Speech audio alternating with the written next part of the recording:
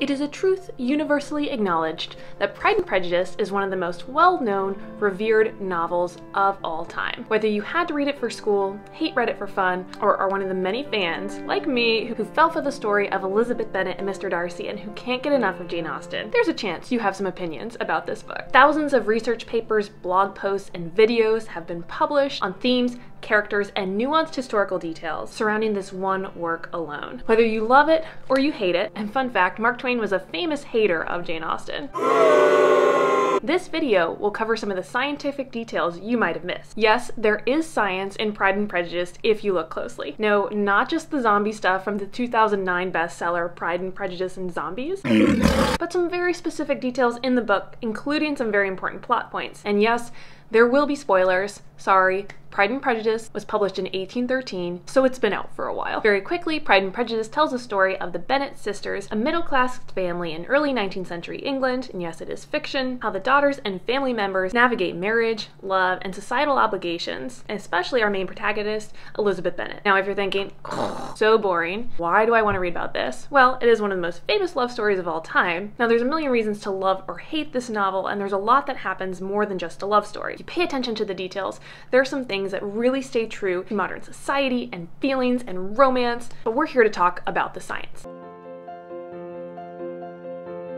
So let's get back to one of the most important scenes in the very beginning of the novel. The mom of all these daughters, Mrs. Bennet, is an interesting character and also a bit of a gold digger. She wants to hook her daughters up with some rich gentlemen who have come to town, Mr. Bingley and Mr. Darcy. When the oldest daughter, Jane, receives an invitation to come have dinner with Bingley's sister, Bingley, and Mr. Darcy, the mom realizes that it's about to rain, so she intentionally does not send her daughter off in a carriage and instead puts her on a horse, hoping that she'll have to stay the night or at least a longer period of time at this place with the rich guys. The next morning, after riding in the rain and having to stay overnight at Netherfield Hall, Jane is sick and has to stay there even longer, which Mrs. Bennet is very happy about. This brings the next sister, Elizabeth, coming to her aid, and she walks several miles to get to Netherfield Hall to be able to spend time and take care of her sister. So let's take a look a little bit at the specific case. The very next morning, Jane writes to her family, "I find myself very unwell this morning," which I suppose is to be imputed to my getting wet through yesterday. She goes on to say, "Excepting a sore throat and a headache, there is not much the matter with me." The mom isn't concerned. She thinks her daughter has a cold. She says she's not going to die, and it'll help her spend more time with these rich guys. We find out later that she gets very feverish, so she has a fever, and she's not well enough to leave her room. They call in the apothecary, which is kind of like a pharmacist. He prescribes some medicine. After taking the meds, her feverish symptoms increase, and she has a really bad headache. So what we know of Jane's signs and symptoms, she probably does have a cold, probably a rhinovirus. So colds are caused by viruses. But this part of the novel always bugs me because it propagates the myth, a very common myth in Jane Austen's time, but still held today, that you can get sick by being out in the cold or being out in the rain. Now, it is true that we see more colds and flus in colder months of the year, but that's not due to the cold air itself or a colder climate. In fact, it's more because people are staying indoors and they're having to be closer together during these times, which allows these viruses to be transmitted all the easier. These viruses also function better at lower temperatures. So even though we see a correlation between cold weather and more colds in populations, it doesn't mean that cold weather is actually causing those colds. Rain as well. Rain cannot cause you to catch a cold. Getting wet cannot cause you to catch a cold. Now, you can be more susceptible to colds if you're extremely tired or you're stressed out, which puts more stresses on your immune system. And if there's more rain, you might be more likely to stay indoors, again, be closer to people, and have that increased chance of getting an infection. And of course, like I said before, these viruses do live a little bit longer, do better in colder temperatures and low humidity. But here's the kicker. Most colds have an incubation period, meaning between when you get infected by that virus and when you start to show symptoms, of around 24 to 72 hours. So even at the very fastest turnaround, Jane leaves in that afternoon to go dine with the guys, but then finds herself very sick the next morning. That's a really short time period to actually catch a cold from the rain and then show symptoms. Again, she didn't catch the cold from the rain. She most definitely already was infected with her cold before she went out to meet the guys. Whatever she got, she probably got it from her sisters or her mother or whatever. And when her sister, Elizabeth, our main character in Pride and Prejudice, goes to take care of her, it's really unlikely that she wouldn't have caught it too. But Elizabeth gets off scot-free and doesn't have any cold symptoms. Now, I'm not saying this scene in Pride and Prejudice is terrible and it's all wrong, but I want to make sure when people are reading it, they're thinking that maybe Jane's infection didn't necessarily come from the rain, and Jane's mother, Mrs. Bennet, just got lucky. She's not the evil matchmaking mastermind that people make her out to be. Now, this does lead to some very important plot points in that Mr. Darcy, our male protagonist, gets to spend some more time with Elizabeth. After she walks a long ways, he takes notice of the brilliancy which exercise had given to her complexion, and the time they spend together at Netherfield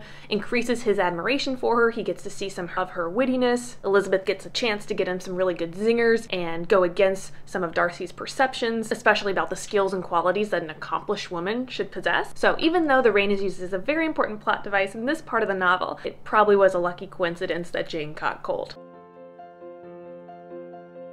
So in a later part of the novel, a lot of the daughters in the Bennet family are very sad because a bunch of soldiers that have been stationed near their town are leaving. Girls are exclaiming how sad and bitter they are. Their mother, Mrs. Bennet, once again says, "Oh, if one could go to Brighton, a little sea bathing would set me up forever." So where is Brighton and what in the world is sea bathing? Well, this is an activity, a leisure activity, that is a common occurrence in Jane Austen's writing and in her novels. It's known that Jane Austen herself enjoyed sea bathing. Sea bathing stems from the common belief that sea air and sea water did really good things for your health. But for young women of the time, it's not as simple as just a dip in the ocean. What you'd have to do in order to go sea bathing, you'd have to get into a bathing machine, and which is kind of like a little cabana on wheels. Then this little box is dragged into the sea, and then you can get out of it and get into the water without anybody having to see you or your swimming attire. Sometimes there'd be another female attendant, a dipper, there to help you, but it allowed women to swim in the ocean without any concerns about modesty. So this is just one of the many activities that would take place in a town like Brighton, and why it's so fun and leisurely.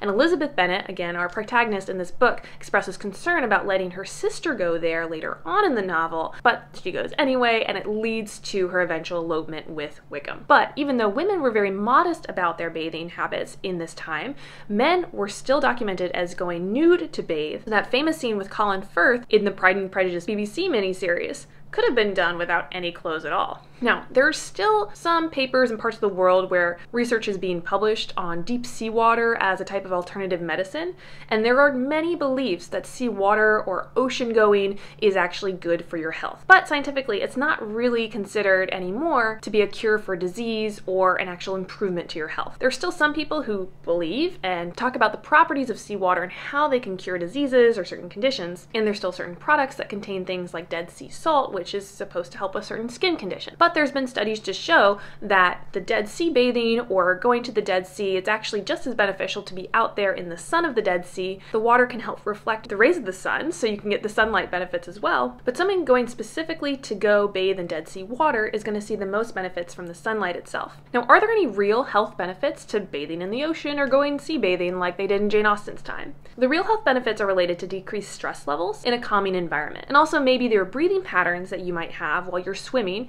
and going underwater. Slower breathing that you might use during swimming is related to improvements in overall respiration. It can lower your heart rate, make you feel more relaxed, but we don't know of any actual true scientific benefits of being at the beach and swimming in the ocean. In fact, research published in 2019 said that bathing in the ocean can actually have negative impacts on your skin microbiome. When you swim in the ocean, there are ocean bacteria that will go on your skin. And the ocean water can also wash off your normal healthy bacteria that's part of your own microbiome that's on your skin. And some of that ocean bacteria, especially if you're in an area where there's pollution levels or wastewater runoff, can actually cause infection on your skin and on your body. So if you're someone who believes going to the beach or swimming in the ocean is a cure-all, you might want to check your science.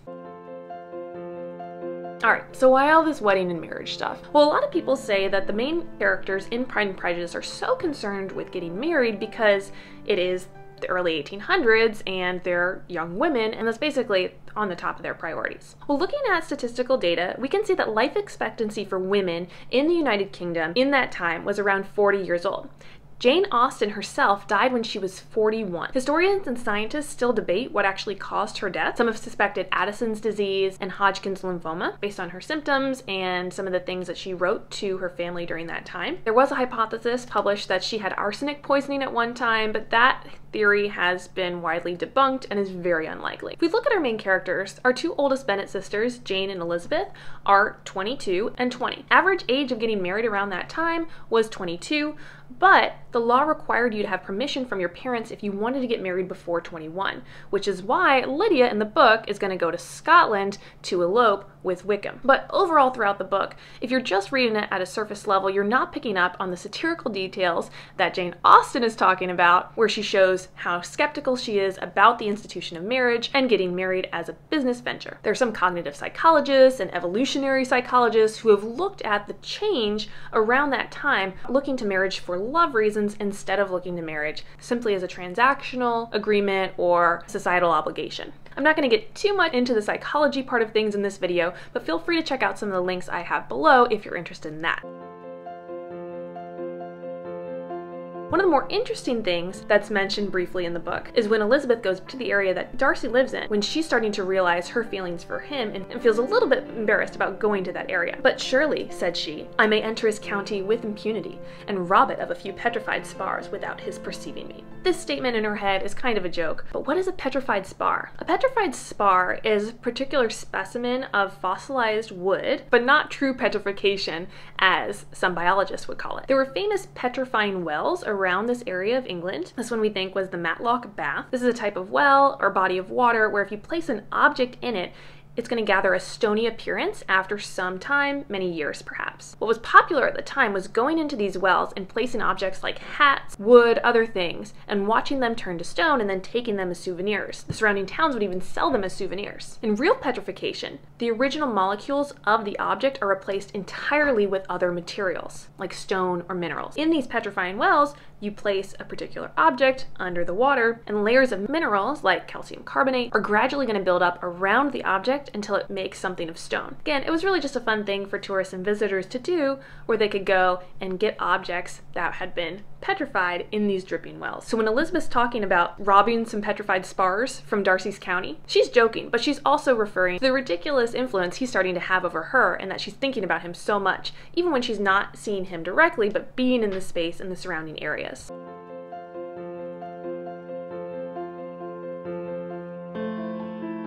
Now, there have been other people who have attempted to dig into the science of Pride and Prejudice. One was a mathematical model of Pride and Prejudice, where the mathematicians talked about catastrophic bifurcations in romantic relationships and created a whole model through ordinary differential equations. I have to admit, I didn't understand most of it, but I'll link it in the description below if you're curious. And of course, Pride and Prejudice has inspired many of us scientists, including researchers at the University of Liverpool, who in 2010 named a pheromone that attracts female mice to the odor of a specific male, the Darcy protein, found in male mouse urine. In an experiment, once the female mice had smelled this particular protein in the male mouse urine, they spent double the amount of time near that male mouse. If they touched the Darcy protein with their noses, then they would triple the amount of time spent with that particular mouse, but not with other males. This is interesting because it's a specific protein that's driving sexual attraction in vertebrates, and there's a lot more still to learn about pheromones in other vertebrates as well. Now, I hope you got to learn something today while I dove into the details of Pride and Prejudice to try to pull out some really interesting scientific case studies from the novel. If you have other books that you want me to dissect or talk about the science of, please let me know in the comments below. If you enjoyed this video, make sure to give it a like, give it a subscribe if you want to see more content from me. Thanks so much for watching, and I'll see you later.